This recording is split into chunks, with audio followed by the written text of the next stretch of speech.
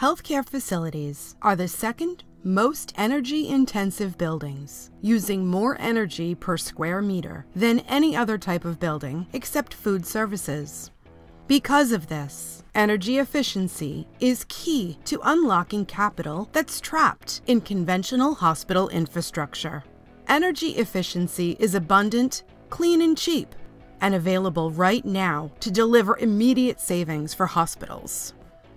By eliminating energy waste, healthcare administrators can increase their hospital's bottom line margin, or they can choose to spend that money on equipment and patient care.